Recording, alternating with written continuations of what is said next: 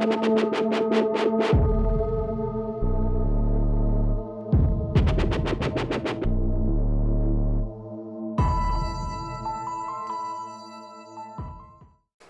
this is Brian Forster, and here is my book that I wrote about Petra in Jordan. Now, we're returning in April of 2019 if you'd like to join us at hiddenincatours.com. So this is footage from a couple of years ago, but I wanted to re-look at it and re-edit it into a shorter version because some new information has come up thanks to some YouTube channels like Jimmy's Bright Insight. So there, if you look there on the upper right, you saw the tool marks that we're going to be looking at.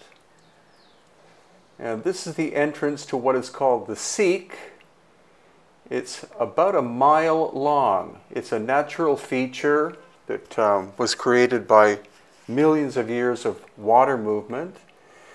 And most people think that the stone here is sandstone, but in fact our geologist Susan Moore told us when we were on location that it's more like quartzite. So it's 7 out of 10 in hardness, with 10 being diamond.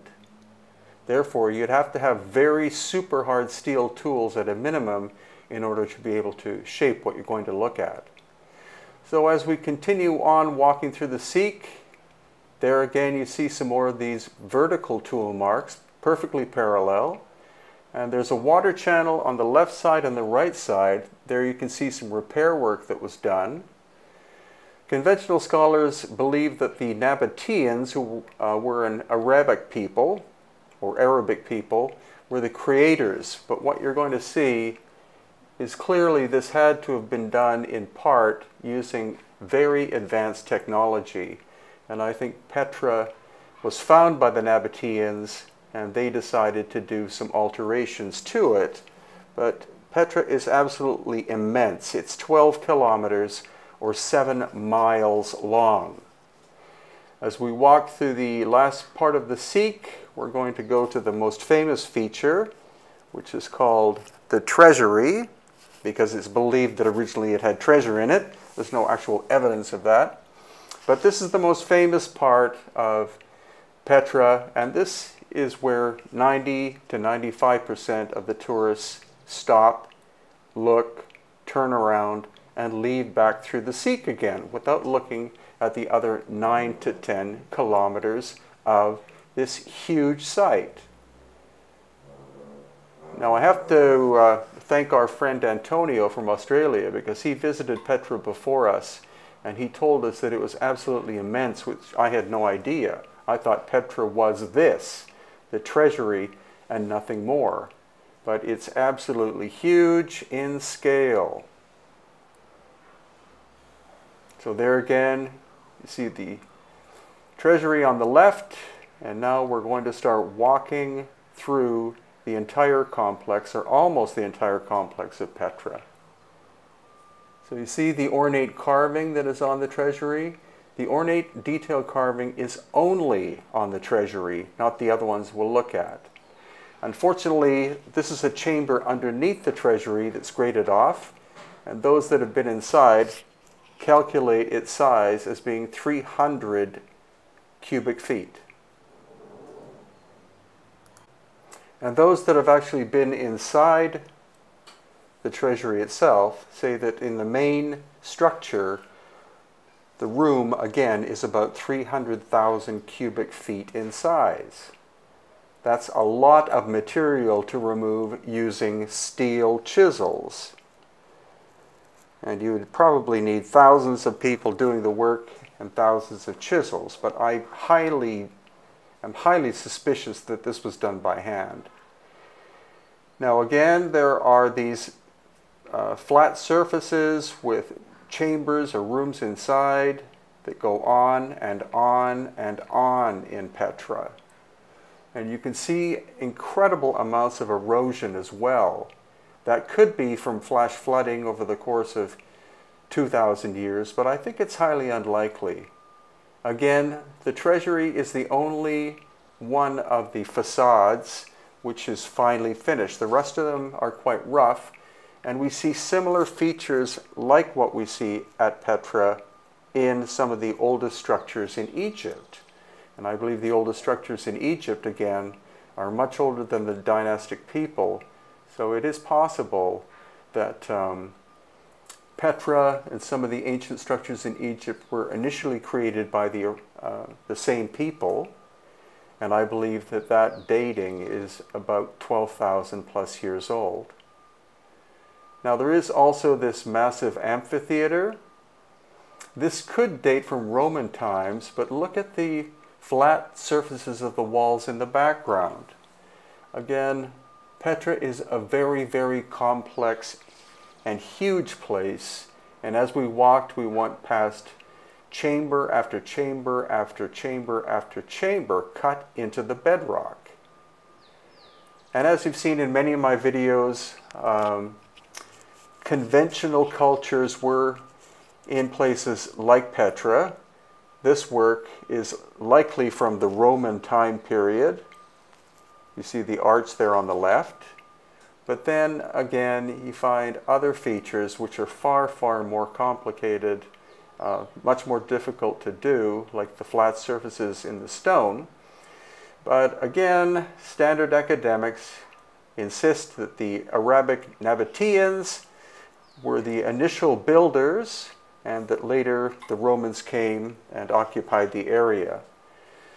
Luckily, at least one of these massive chambers is open to the public still.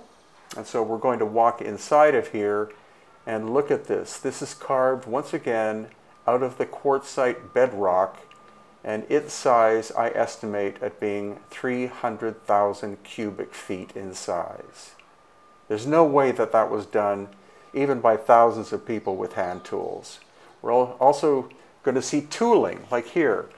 Perfectly parallel incision marks, like a huge series of chisels. Parallel chisels were used, but they're perfectly spaced.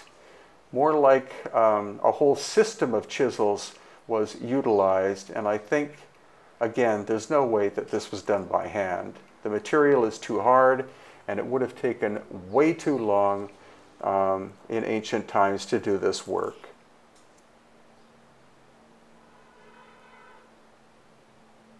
Also, we see signs of cataclysmic damage, such as in the ceiling. You see massive cracks, whether they're natural features or whether they were the result of a cataclysmic event. That's why we're going to be returning in April of 2019. So as we advance along in Petra, this is looking back at what we were just looking at. And yet, Petra keeps going. We reached a point where we had to get on horses in order to continue because it becomes quite rugged. But once again, on the left-hand side, you'll see we go past locked chamber after chamber. There are many more up in the hills that you can see in front. Petra just goes on and on. And in fact, after 12 kilometers, we didn't even reach the end. Here, some of the stone-cut chambers are being used as garages for the people who guard and protect Petra.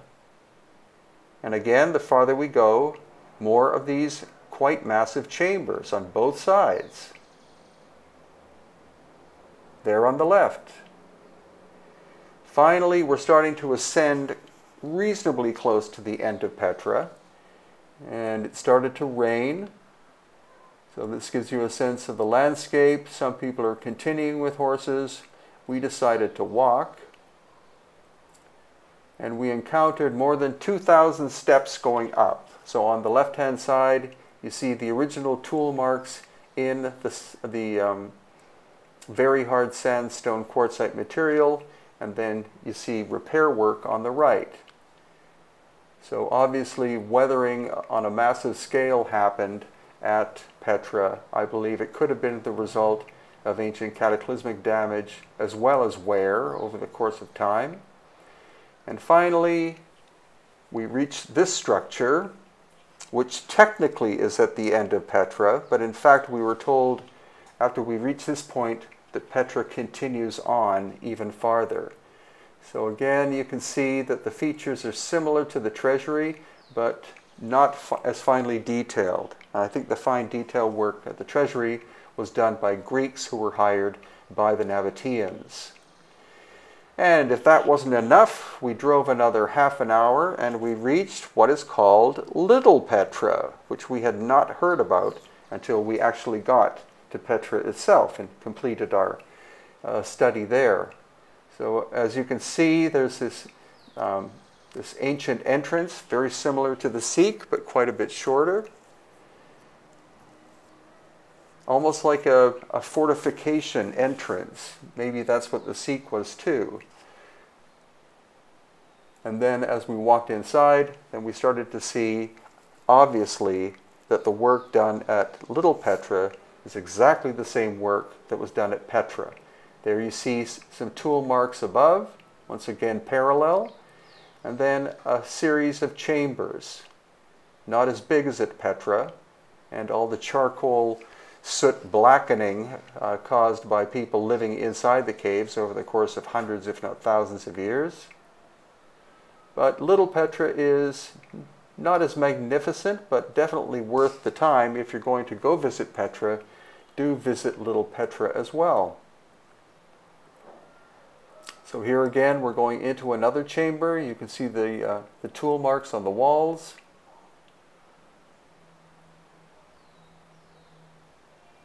And this one actually has a second level down. Again, with our trip in April of 2019, we're going to see Petra in more and more detail. I believe we're spending a day and a half there, which is a great amount of time.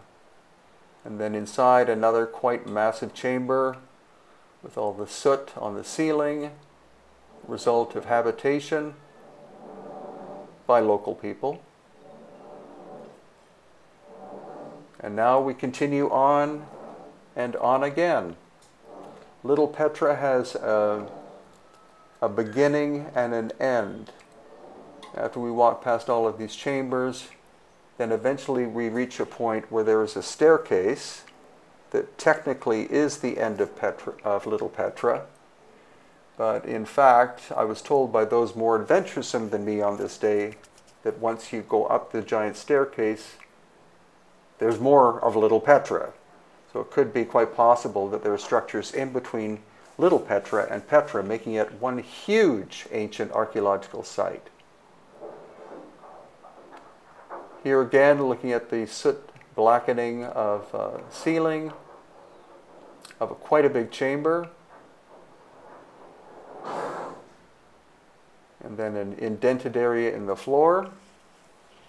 And as we continue to wander through, again, room after room after room after room.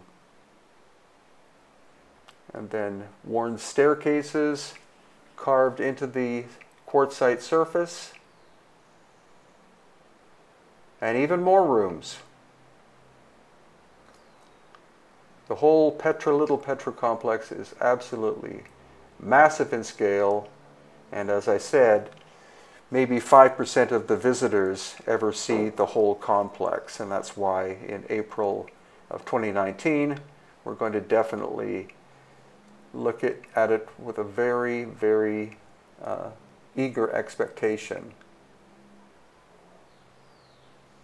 So here again, yet another chamber, and then these beautifully parallel cutting patterns in the ceiling. The likelihood that that was done by hand, I would say, is 0 at this point. So here we are, almost at the absolute end of Little Petra, and as I said, there's a staircase cut into the bedrock that goes up, and there we have one of our guests who's about to ascend it.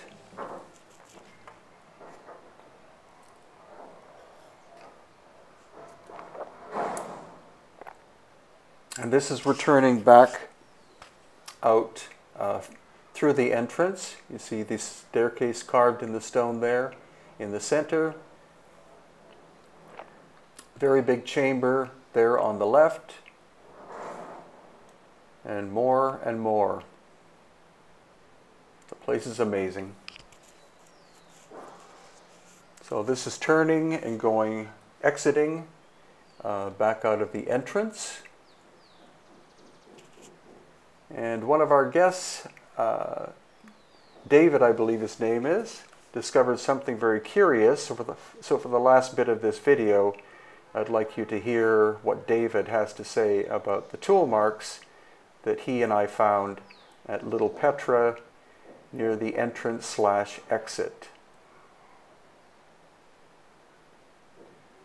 This is the place where it looks like they changed direction with their handheld tool. Coming down and then going sideways. But this I didn't see the first time. That's interesting. Looks like the end of the tool and almost maybe it melted it. Yeah, it looks like it. It's all over at the ends of these points. Yeah, it almost looks like ice cream. Yeah.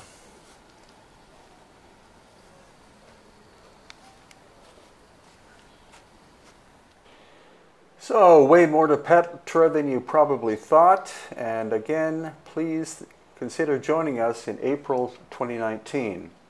We're also going to the Dead Sea, and it'll be a great tour in April 2019. And if interested, I did write a book about Petra, which I may update after our April 2019 trip. Petra, the ancient rose city of Jordan, a virtual guide for those who can't visit Petra in person.